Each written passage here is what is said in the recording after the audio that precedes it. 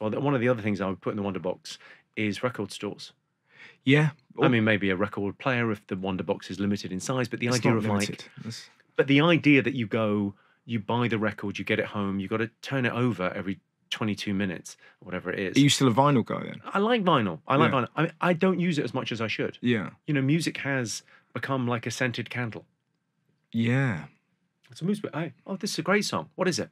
I don't know. Yeah. I had to say that the other day in my garden. It's great music on. I'm like, oh, what's this? It's great. Don't know. Yeah. Don't know. I have to look.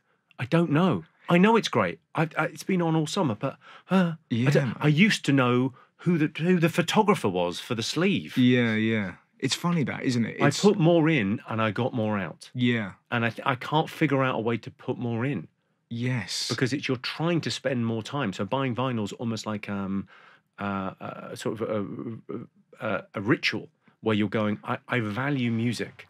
It means so much to me. That's the thing.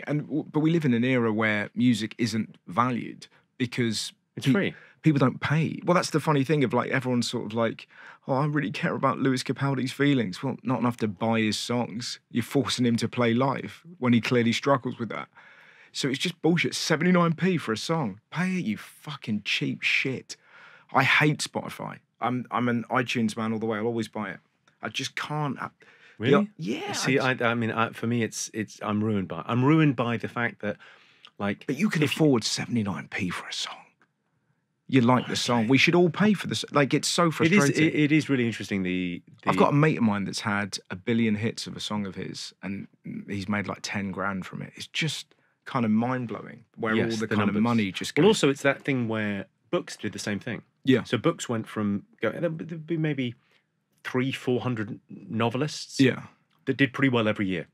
You know, and they sold good numbers of books. Yeah. And we've got that down to 10. Right, and musicians now, we sell the same amount of records we sold in the 80s. Yeah. Same amount of money in the business, but now it's 10 people sell them. Yeah. It's like, I mean, and eventually, presumably, it will end up all being Taylor Swift. Yeah. It'll just be, oh, do you like Taylor Swift? Do you like music? Yes, Taylor Swift. Yeah, yeah. It'll all be, and she's extraordinary. I'm not throwing any shade. But she's going to have to do every genre. She'll be fine. She'll be fine. She's a very talented lady. Yeah, but I mean everything. It seems weird that there's no... Yeah, I want to hear some grime.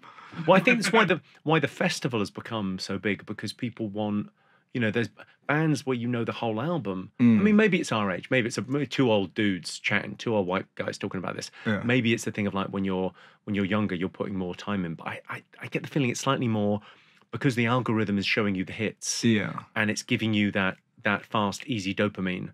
You're not working for it. Can you remember the first song that gave you that hit when you were a kid? Did you used to listen to the radio on a Sunday? We used to go and buy records from the Slough Record Centre on the Farnham Road with my mum on a Monday after school. Right. Because the records came out on the Monday. Wow. So we'd go and the guys in the store knew us, and then we'd play records in the store, and that's good. And we'd buy like 5 or 6 records. Like I'd get one, my brother would get one, mum would get one.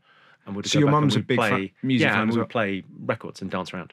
Like, but there's a lot of dancing around the house, so it was a big thing to kind of play music and pick what your thing was. Yeah, you know. So it was like it was kind of the beginning of that thing where kind of a theme through this is identity. Yes, you know, and that the beginning of like going, well, you know, it's not what you're like, it's what you like that defines you. That great line. And what kind of a dancer were you? Oh, horrific. I mean, unbelievable.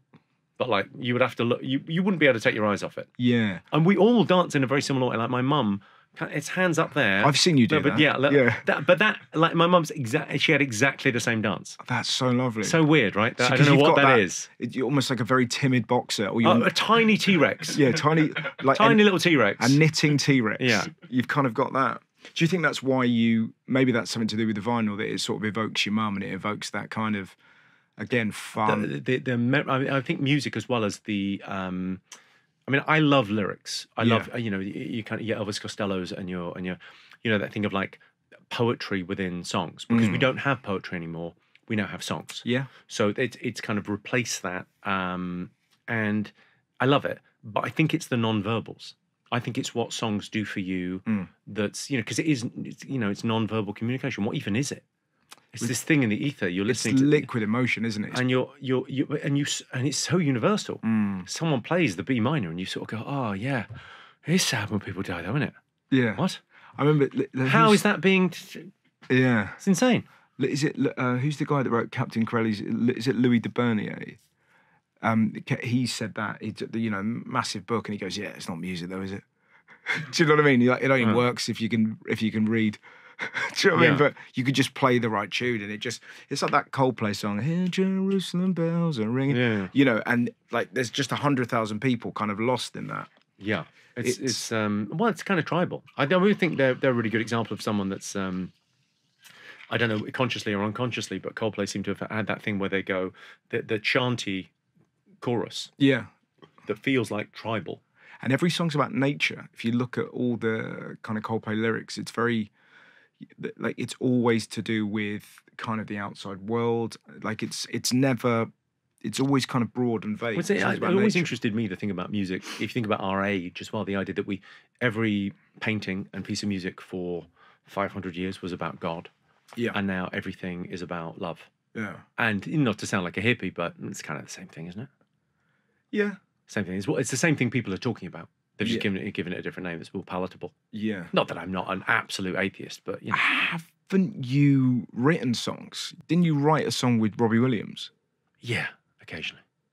Okay, so I mean, that was a great answer, and then it became an incredible answer. Yeah, occasionally. What was your song? I don't know. I think there's a couple.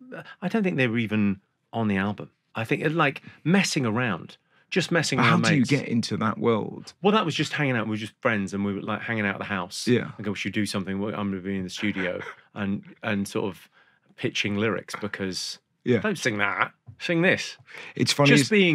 Just being. I believe the term Danny Dyer used it very nicely. I met Danny. He was on our show, and he was there about half an hour before we went. Think about you, Jimmy. You're a busy cunt. I'm a busy cunt. Yeah. I think he's nailed me. It's like. I'm a joiner-inner. I'll always kind of go, oh, yeah, I've got an idea. I love little bits like that. I mean, Joe Cole, the footballer, we at Soccer Aid, he said a very similar story. He goes, I remember my dad said to me when I was 14, thing is, Joe, a lot of people are cunts. And he was right.